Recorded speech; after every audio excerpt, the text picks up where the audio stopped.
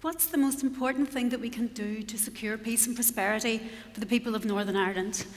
In my view, it's about addressing mental health and the trauma-related needs of our population. I've been doing this stuff for over 20 years now, researching psychology and mental illness and suicide. And in 2005, I conducted, with two colleagues, Sam Murphy and Brendan Bunting, the Northern Ireland Study of Health and Stress. Now, this was the biggest study of mental illness ever in Northern Ireland, and we asked people about the symptoms of mental illness. The study was conducted in over 30 countries around the world. We also asked people about things that had happened to them across their lifespan, and that study found that 4 in 10 people in Northern Ireland had witnessed or experienced a traumatic event relating to the Northern Ireland Troubles. That was really, really shocking. We're talking here about atrocities, bombings, shootings, riots, seeing dead bodies. Really serious things to encounter. And it equated to 610,000 people across the population, and my own mother was one of them. In 1972, 2 years before I was born, 3 bombs ripped the heart out of our small community and killed 9 people. My mother was there on that day, and when the first bomb went off, she fled to safety, and she survived, and I was born. But another 2 bombs went off, and she witnessed the aftermath, and it stayed with her. Whenever we're in a situation like that, when we're in grave danger, the body does some amazing things. It's the science bit now. The acute stress response happens. Our brain registers that there's a fear, that there's something wrong, that we're in danger, and the body reacts. And this is known as the fight or flight response, or the acute stress response. And it happens without us having really to do very much. It just happens with one single thought. And it affects all the systems of the body. It prepares the body to fight an aggressor or run away. And it works really, really well, depending on the type of aggressor that we have. But if it's activated too frequently over time, it can cause us problems. And this has evolved over centuries to protect us, because our ancestors who had this were able to fight the enemies. And the people who were calm didn't survive. They didn't have babies. Those calm, peaceful mind genes didn't get passed on to the next generation. However, nowadays we live in a very, very different world, where the threats are not so much physical, like this. They're more psychological in nature. Bereavement, loss, separation, the darkness of depression, the pain of poverty, work conflict, bullying, exam stress. These are not situations where fighting or running away will serve us well. We need to be calm, and we need to work things out in a peaceful way. But we are left with this response. And every time we endure a stressor, it's activated. And as I said, there can be problems if it happens too much, and post-traumatic stress disorder is one of those problems that we can have. PTSD is characterized by 3 clusters of symptoms. The first one is around that original trauma, and the person re-experiences a traumatic event where they felt that they were in danger and under threat in a way that's obtrusive, in the form of flashbacks and nightmares. And they can be triggered by the least little thing: a sight, a sound, a smell, a thought, an emotion. And it's not like a normal memory. This can happen when the person is least expecting it, and it's absolutely terrifying. It's as if they're right back there, and the body responds physiologically in the same way.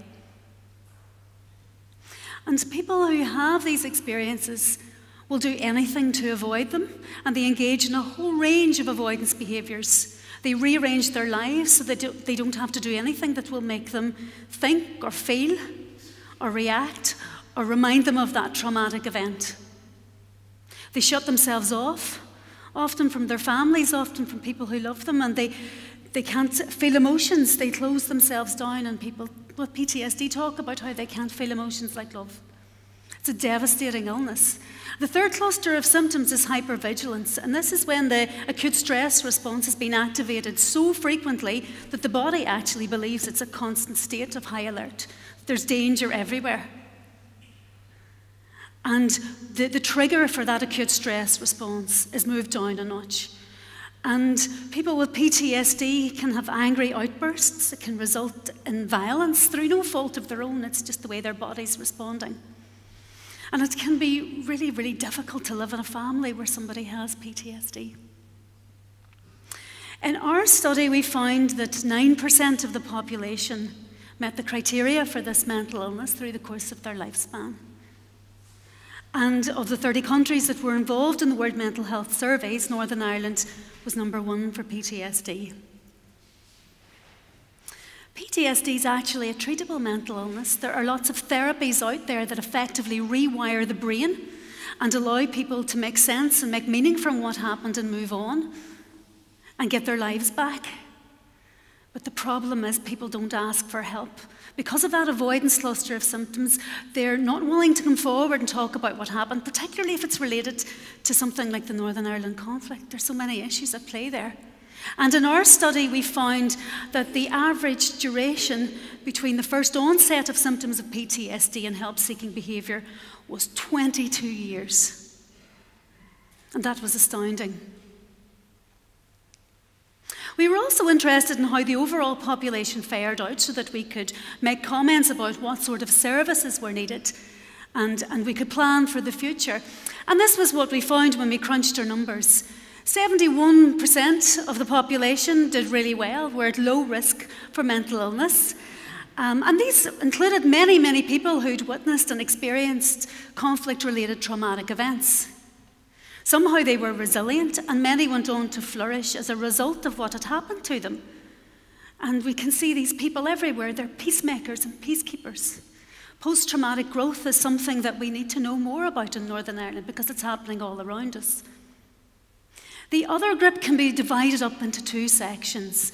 In that gold group, the 14.6%, we have the people who, in any population, will be at high risk of having a mental illness. And that's because of what has happened to them in their childhood. Adverse childhood experiences, or ACEs, are the biggest risk factor for mental illness that we know about. And ACEs, or childhood adversities, result in the activation of that fight or flight response repeatedly at a time when that child's brains and bodies are growing rapidly. The first 3 years are a time of neuroplasticity, and the child's brain grows from 20% to 80% of its adult size. Neurons are firing together and wiring together at a rate of 1 million per second. If the fight or flight response is activated too frequently during that period, if the child is in a situation where there's toxic stress, then their brains will be wired for fear and danger. Their stress response will be lowered and they will become more hypervigilant. The structures in the brain change. And that, of course, not only increases their risk of mental illness throughout their lifetime, but also affects their prospects, their educational outcomes, their prospects in the workplace. The other group that we have here, the red and orange group, are people who've also had childhood adversities, but on top of that, they've had conflict-related traumatic events. And what differentiates that group from the blue group is their use of alcohol and substances. And we know that alcohol was a way that we had here in Northern Ireland of dealing with the traumas that we witnessed that we couldn't talk about. That little red group, that 4.3%, those are a group of people who've had ACEs and conflict-related trauma exposures and also multiple traumatic events. And that group in Northern Ireland had over 15 times the risk of suicidal thoughts and behaviours as that blue group. We know that during the Northern Ireland Troubles, the suicide rates were actually lower. It seems that the conflict gave people who may have otherwise been suicidal, who may have felt hopeless and marginalised, it gave them a sense of purpose, a reason for them to fight, a reason for them to live. They knew what it was all about. When the Troubles ended, many people struggled to make sense of what all that fighting was about and what had been achieved by that. And the suicide rates went up. And being exposed to all that pain and violence is known to habituate us. It numbs us to the effects of pain and makes us more likely to be able to act with violence against ourselves. if we live in a world where there's lots of death around us, suicide becomes more common in those groups. Now, 10 years after the original study, I was contacted by a journalist, Lyra McKee. And Lyra wanted to understand why the rates of suicide were so high in young people in Northern Ireland, people who had not known the violence of the Troubles. And so I explained to Lyra that living in an environment, in a community, in a family where people had trauma-related mental illnesses resulted in ACEs for that next generation. And it wasn't the fault of the communities, it was just a result, a natural biological result of what had happened. But it creates adversities for those children. And that trauma in the previous generation is passed on to the next generation in a different form. And then Lyra asked me about my own experiences. Had I been affected by the Troubles? And of course I said with confidence, no, that, well, my mother might have witnessed the Claudy bombing, but we never got involved in that sort of thing, and we didn't talk very much about it. We kind of moved on. And Lyra looked up from her hot chocolate, and then I realised that, of course, I'd been affected. We had all been affected, every single one of us, and that we needed to do something about that. So, well, what do we need? Well, what we don't need is more awareness, particularly around suicide. We have a generation of young people for whom suicide is an option because they know so much about it. We need to be so careful about how we talk about this stuff. It is an alternative. It is out there as something that people do, and that's not acceptable. What we do need is an understanding of the impact of trauma, particularly trauma in young people. And we need to resource and finance those individuals who have responsibility for our children's developing brains. We need to be trauma-informed, in other words. And we need to know that when children display behaviour that we previously labelled as bad, and even children that we labelled as bad, that that's just a biological reaction to adversity and stress, and that that can be reversed, particularly if we intervene early, if we get in there early and do something about that. We need to teach young people metacognition. We need to teach people how to use the most important part of their body, their brain. And we need to teach people how to be resilient, and we need to teach hope. And these are things that can be taught. We can teach people how to cope in stressful situations, particularly if we get in there early. And finally, of course, we need to treat mental illness, and we need to provide therapies for people who have suffered as a result of the conflict and for people who are suicidal, because there's lots that we know we can do nowadays. Of course, Lyra herself was killed, murdered, whilst witnessing another impact of transgenerational trauma, street violence, rioting. When we have brains that are wired for fear and danger, and children living in a divided society where we separate them out at an early stage, we will inevitably get bigotry, homophobia, violence, hate, and suicide. But there's so much we can do there. If we can have peaceful minds, we can have a peaceful society. If we can intervene and treat mental illness and inform ourselves about the effects of trauma, we are building the solid foundations for peace, and our imaginings for a better future for Northern Ireland can be realised. And that, everyone, is an idea worth sharing. Thank you.